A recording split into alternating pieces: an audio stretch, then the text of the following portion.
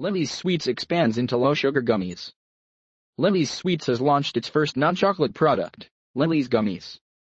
Available in sour gummy worm and gummy bear varieties, the stevia-sweetened gummies contain less than a gram of sugar and are gluten-free and non-GMO, and naturally colored and flavored.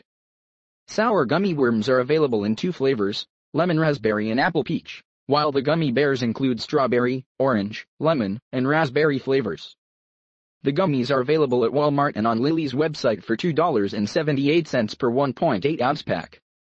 Lily's, which Hershey announced it was acquiring this past May, is aiming to apply its better-for-you formula to the growing gummies space, where new and familiar players are vying for consumers' attention. Since its launch at Whole Foods in 2012, Lily's Sweets has grown its portfolio of low-sugar chocolate-style candy to include bars, peanut butter cups and baking chips.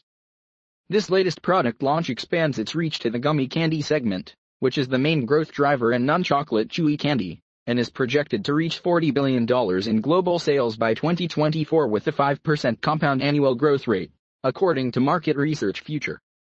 While it will not be the first sugar-free gummy candy on the market, Lily's line would benefit from the retail and logistical backing of Hershey. And with Lily's latest launch, Hershey is furthering its reach into the better-for-you confections category. The segment has become a top priority for the candy and snacks giant after CEO Michelle Buck took over in 2017. The company recently rebranded its sugar-free line to include Zero Sugar Jolly Ranchers, Hershey's Bars, and Reese's Peanut Butter Cups. Earlier this year, the candy and snacks giant told Food Dive that it projects that if better-for-you's share of candy sales rose from its current 6% share to 20%, it could rise beyond $4 billion in annual sales. Hershey has also invested in Bonumos, a startup developing plant-based ingredients such as natural sugars, which could also support its growth in this segment.